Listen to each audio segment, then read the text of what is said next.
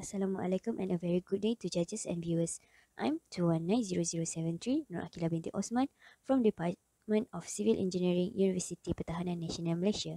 The presented poster is about my final year project, Sediment Yield Estimation using GIS application in UPNM Catchment.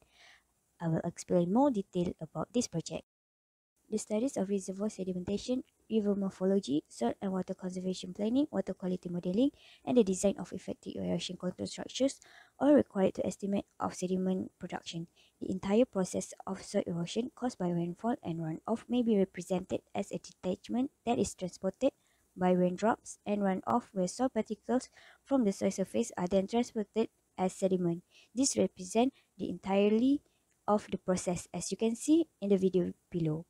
Sediment yield is the quantity of sediment load that will flow through a catchment area exit point or outlet that will give impact on surrounding water bodies. By analyzing the viewpoint of the rate of soil erosion occurring within that catchment, it is possible to obtain information about occurrence of sediment yield in that area. Surface soil erosion is a major environmental issue because sediment yield production affects nearby water bodies. This problem leads to the increasing chances of floods, the capacity of the reservoirs, development of algal blooms, and inadequate drainage. UPNM is currently facing this problem. Deforestation and land exploitation during UPNM development encourage soil erosion and sediment inflow into waterways. This might lead to flash flood during heavy rain, as you can see the picture, flash flood that happened in UPNM. The main objective of this study is to compute the surface soil erosion and sediment yield by integrating the GIS with arsal and sediment delivery ratio, and also to identify the annual spatial surface soil erosion and sediment yield in UPNM catchment.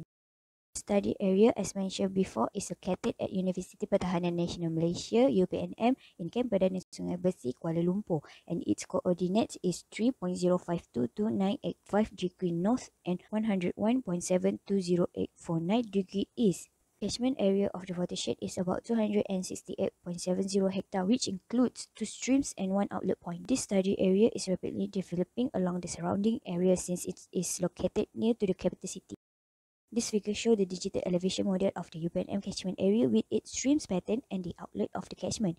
There is only one rainfall station located in the study area. According to the DEM, the slope and elevation of the area reach up to 200 meters and the lowest elevation is 41 meters. The methodology is carried out by providing a database of the parameters of the universal soil loss equation method to be combined to determine the soil erosion in the catchment area. The layer parameter of ASA model is rainfall erosivity, slope length and steepness, land cover management, support practice, and soil erodibility. Based on the flowchart, rainfall erosivity factor was obtained from rainfall data. Slope length and stiffness factor was obtained from DAM. Cover management factor was obtained from landscape image USGS database. Support practice factor was obtained from reclass DAM. And soil erodibility was obtained from Department of Irrigation and Drainage Malaysia. Each layer of ASA parameter must be in raster format to be multiplied in raster calculator.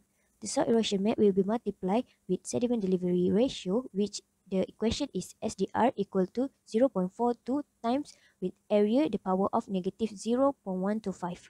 Then sediment yield can be calculated using the SDR. Sediment yield equal to SDR times annual soil erosion. As shown is the spatial distribution map of each parameter of ASA method. R factor, LS factor, K factor, P factor, and C factor. All of this mapping will be multiplied and layered to get a soil erosion map.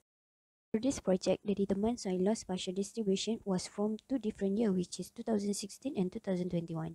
The spatial distribution of annual soil loss from 2016 shown the range from 0 to 1.74177 ton per hectare per year. The northeast area on the map has the highest soil erosion potential since the slope angle and steepness is high at that area. Most of the area, which is green in color, have the lowest slope angle, which less likely to happen soil erosion on the map. In 2021, the soil loss is ranged from 0 to 1.14178 ton per hectare per year.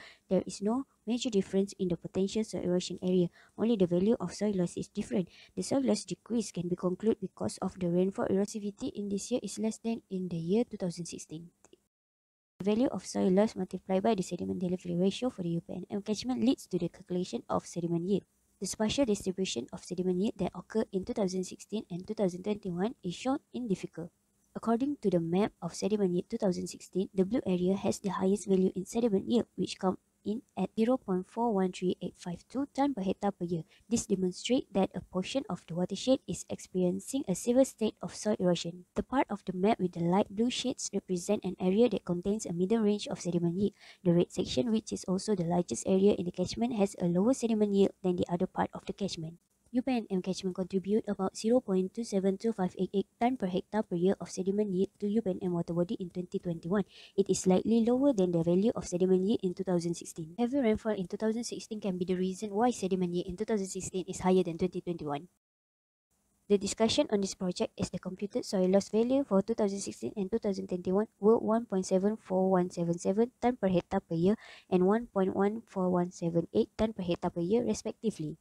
Soil loss in 2016 is less than 2021 can be concluded because of the rainfall erosivity in 2021 is less than in the year 2016. Heavy rainfall, land cover, soil texture, steepness of soil and range of slope, and support practice implemented in such catchment are the causes of the changing value of soil erosion. Numerous studies have shown that catchment soil loss rates are more susceptible to water runoff.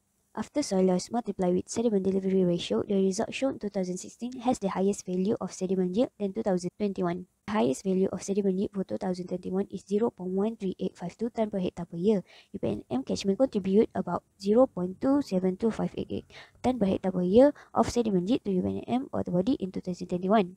The rainfall erosivity parameters have a significant impact on the potential for soil erosion and the amount of sediment that is produced in the UPNM catchment. The presence of sediments in such large quantity is going to have a significant effect on the surrounding environment.